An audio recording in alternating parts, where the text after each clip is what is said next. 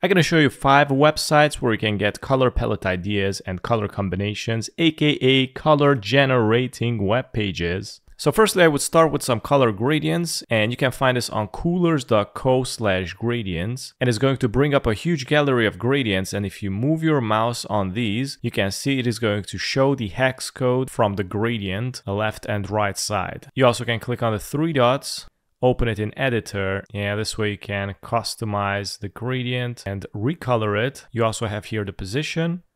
I'm gonna go to 0, and you also can rotate this.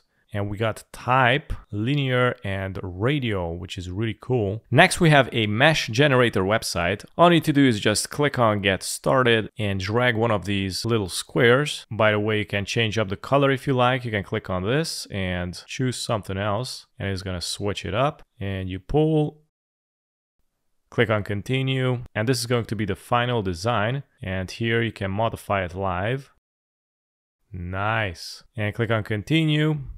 Here you modify more, and you can click on export here and download the color mesh. Next, there is a really interesting color generator website, which is called huemint.com. And also it creates these really cool mockups where it's going to apply the colors so you can see how it's going to look on a full identity system. You also can try it out with one color. So it's going to create 2 color, generate with 2 color combos, 2 color. So this way it's going to create 3. Or 3 color, and this way you got like 4 color combos.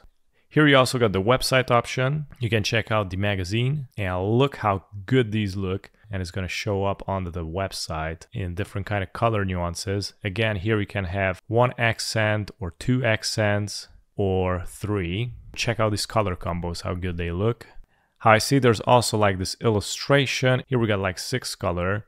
And it's going to present you in these vector illustrations. I'm gonna go to illustration 3, and we got a lot of color combinations here you can generate, and look how good these look. So this is a really complex. It really helps you with a lot of color combination and different kind of branches in design. Next, we got the palettemaker.com. Here's a similar story. You can create your palette here, and it's going to show up in all kind of formats. And you can click here on generate, and it's going to generate new colors, or you can go and select here on the left and see on these images how the preview is going to look like. And I think you can generate separately also. Start generating. Look at that. It's going to highlight one of these images, and it's going to show multiple color combinations, which is really cool. For example, I'm going to go with this one, and I can click on this export, and you can export the code or the image. There's another really cool page which is called pigment.shapefactory.co. Here you can test out the color contrast. So for example, we got yellow and purple, and you can see how the purple is going to look on the yellow, or how the yellow is going to look on the purple. And you can also change up the colors, and it's going to give you new results. And if you click, it is going to zoom out. Let me check. We got pigments.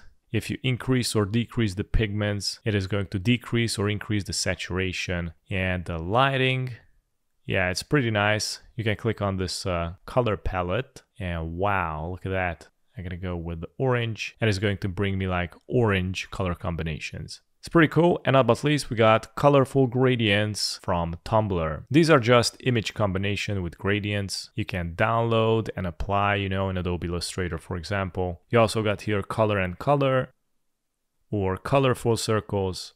And it's a really nice color collection. Basically, these are mainly the websites you can check out and extract some new color combinations. Thanks for watching.